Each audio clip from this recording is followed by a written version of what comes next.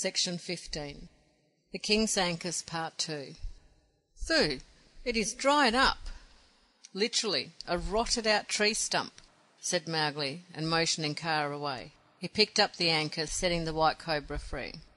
"The king's treasure needs a new warden," he said gravely. "Thuu, thou hast not done well. Run to and fro and make sport, Thuu." "I am ashamed. Kill me," hissed the white cobra. "There has been too much talk of killing. We will go now. I take the thorn-pointed thing, Thuu, because I have fought and worsted thee. See then that the thing does not kill thee at last. It is death. Remember, it is death. There is enough in that thing to kill the men of all my city. Not long wilt thou hold it, Jungle Man, nor he who takes it from thee. They will kill and kill and kill for its sake. My strength is dried up, but the ankus will do my work. It is death, it is death, it is death." Mowgli crawled out through the hole in the passage again, and the last that he saw was the white cobra striking furiously with his harmless fangs at the stolid golden faces of the gods that lay on the floor, and hissing, "It is death!" They were glad to get to the light of day once more, and when they were back in their own jungle, and Mowgli made the ankus glitter in the morning light, he was almost as pleased as though he had found a bunch of new flowers to stick in his hair. "This is brighter than Bagheera's eyes," he said delightedly as he twirled the ruby. "I will show it to him. But what did Thuu mean when he talked of death?" "I cannot say. I am sorrowful to my tail's tail that he felt not thy knife. There is always evil at Cold Lairs, above ground or below. But now I am hungry. Dost thou hunt with me this dawn?" said Kaa. "No, Bagheera must see this thing. Good hunting." Mowgli danced off, flourishing the great ankus, and stopping from time to time to admire it, till he came to that part of the jungle Bagheera chiefly used, and found him drinking after a heavy kill. Mowgli told him all his adventures from beginning to end, and Bagheera sniffed at the ankus between whiles. When Mowgli came to the white cobra's last words, the panther purred approvingly. "Then the White Hood spoke the thing which is?" Mowgli asked quickly. "I was born in the king's cages at Oodeypore, and it is in my stomach that I know some little of man. Very many men would kill thrice in a night for the sake of that one big red stone alone. But the stone makes it heavy to the hand. My little bright knife is better, and see, the red stone is not good to eat. Then why would they kill? Mowgli, go thou and sleep. Thou hast lived among men, and remember, men kill because they are not hunting, for idleness and pleasure. Wake again, Bagheera. For what use was this thorn-pointed thing made?" Bagheera half opened his eyes. He was very sleepy, with a malicious twinkle. "It was made by men to thrust into the head of the sons of Hathi, so that the blood should pour out. I have seen the like in the street of Oodeypore before our cages. That thing has tasted the blood of many such as Hathi. But why do they thrust into the heads of elephants?" "To teach them man's law. Having neither claws nor teeth, men make these things, and worse. Always more blood when I come near, even to the things the man-pack have made," said Mowgli disgustedly. He was getting a little tired of the weight of the ankus. "If I had known this, I would not have taken it. First it was Messua's blood on the thongs, and now it's Hathi's. I will use it no more. Look!" The ankus flew sparkling and buried itself point down 30 yards away between the trees. "So my hands are clean of death," said Mowgli, rubbing his palms on the fresh moist earth. "The Thuu said death would follow me. He is old and white and mad." "White or black, death or life, I am going to sleep, little brother. I cannot hunt all night and howl all day as do some folk." Bagheera went off to a hunting lair that he knew, about 2 miles off. Mowgli made an easy way for himself up a convenient tree, knotted 3 or 4 creepers together, and in less time than it takes to tell was swinging in a hammock 50 feet above ground. Though he had no positive objection to strong daylight, Mowgli followed the custom of his friends, and used it as little as he could. When he waked among the very loud-voiced people that live in the trees, it was twilight once more, and he had been dreaming of the beautiful pebbles he had thrown away. "At least I will look at that thing again," he said, and slid down a creeper to the earth. But Bagheera was before him. Mowgli could hear him snuffing in the half-light. "Where is the thorn-pointed thing?" cried Mowgli. "A man has taken it. Here is the trail. Now we shall see whether Thuu spoke truth. If the pointed thing is death, that man will die. Let us follow."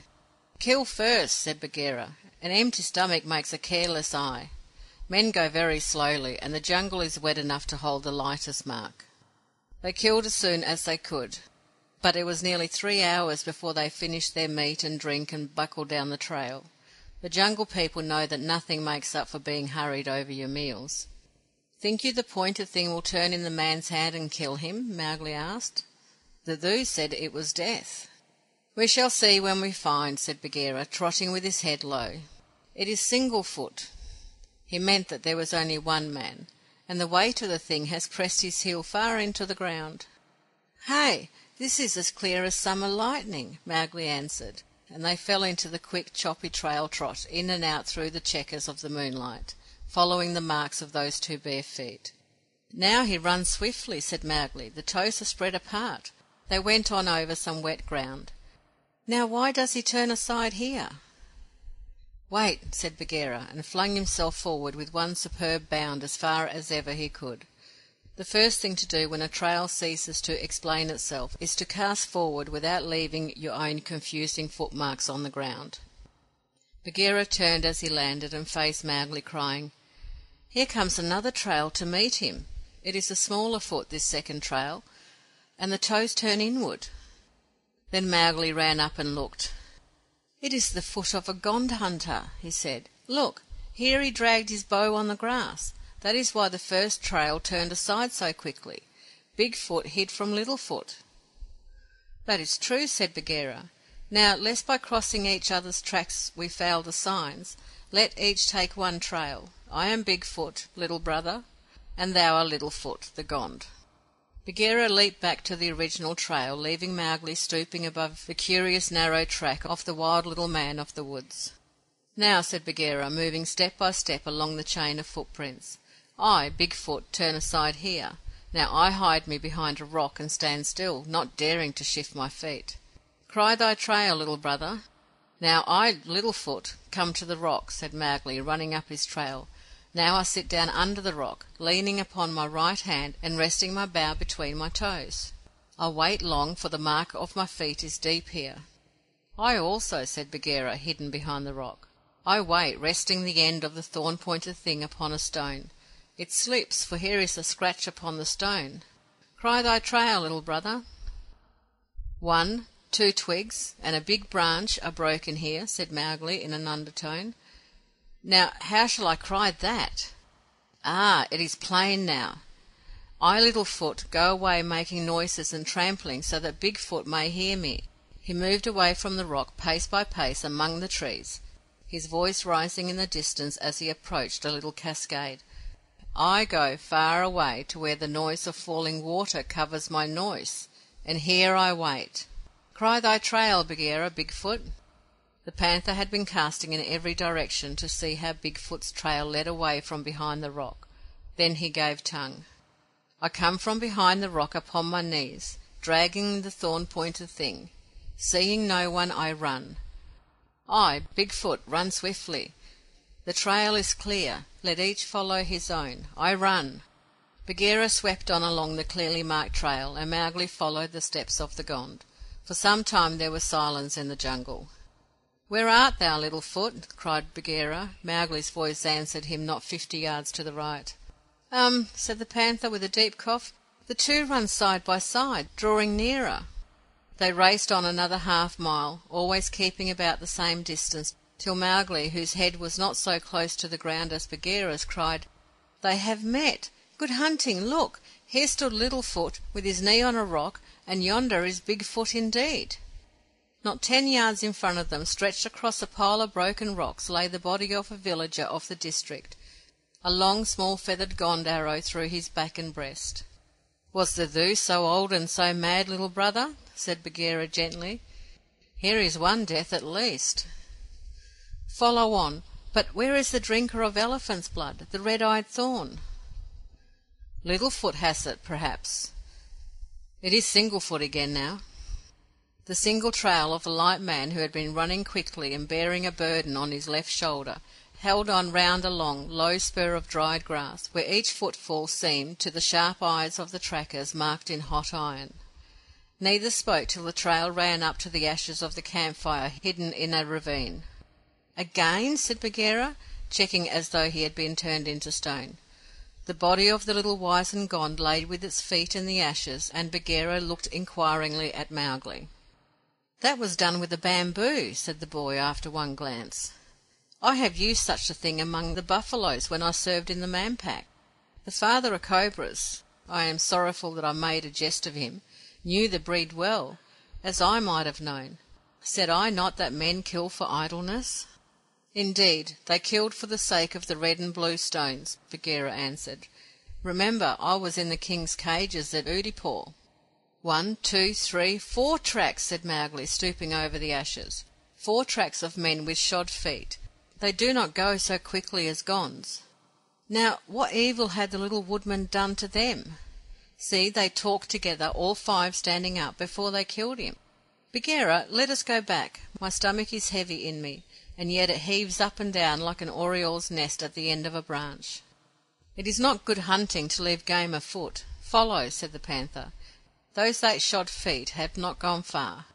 No more was said for fully an hour, as they worked up the broad trail of the 4 men with shod feet. It was clear, hot daylight now, and Bagheera said, "I smell smoke." "Men are always more ready to eat than to run," Mowgli answered, trotting in and out between the low scrub bushes of the new jungle they were exploring. Bagheera, a little to his left, made an indescribable noise in his throat. "Here is one that has done with feeding," said he. A tumbled bundle of gay-coloured clothes lay under a bush, and round it was some spilt flour. "That was done by the bamboo again," said Mowgli. "See, that white dust is what men eat. They have taken the kill from this one.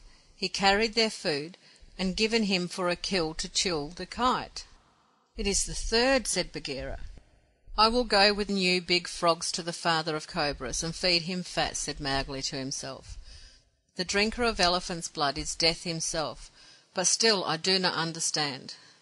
"Follow," said Bagheera.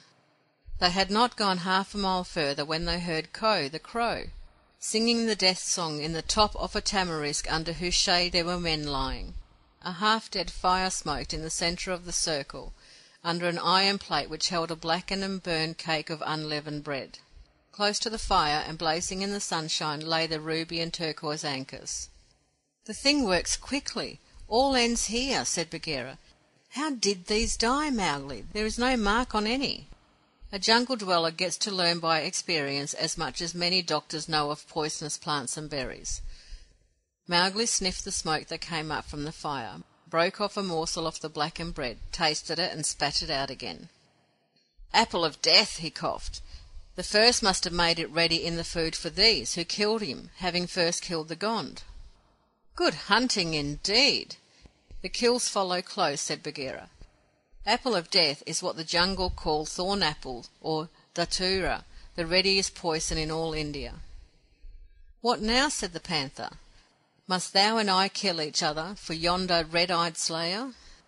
"Can it speak?" said Mowgli in a whisper. "Did I do it wrong when I threw it away? Between us 2 it can do no wrong, for we do not desire what men desire. If it be left here, it will assuredly continue to kill men after another as fast as nuts fall in a high wind. I have no love to men, but even I would not have them die 6 in a night." "What matter? They are only men. They killed one another, and were well pleased," said Bagheera. "The first little woodman hunted well." "They are cubs, none the less, and a cub will drown himself to bite the moon's light on the water. The fault was mine," said Mowgli, who spoke as though he knew all about everything. "I will never again bring into the jungle strange things, not though they be as beautiful as flowers. This," he handled the Ankus gingerly, "goes back to the father of Cobras. But first we must sleep, and we cannot sleep near these sleepers. Also we must bury him, lest he run away and kill another 6. Dig me a hole under that tree." "But, little brother," said Bagheera, moving off to the spot, I tell thee it is no fault of the blood drinker. The trouble is with the men. All one, said Mowgli. Dig the hole deep. When we wake I will take him up and carry him back. 2 nights later, as the white cobra sat mourning in the darkness of the vault, ashamed and robbed and alone, the turquoise Ankus whirled through the hole in the wall and clashed on the floor of golden coins. Father of Cobras, said Mowgli. He was careful to keep the other side of the wall. Get thee a young and right one of thine own people to help to guard the king's treasures, so that no man may come away alive any more. Aha! It returns then. I said the thing was death. How comes it that thou art still alive? The old cobra mumbled, twining lovingly round the Ankus haft. By the bull that bought me, I don't know. That thing has killed 6 times in a night. Let him go out no more. End of section 15.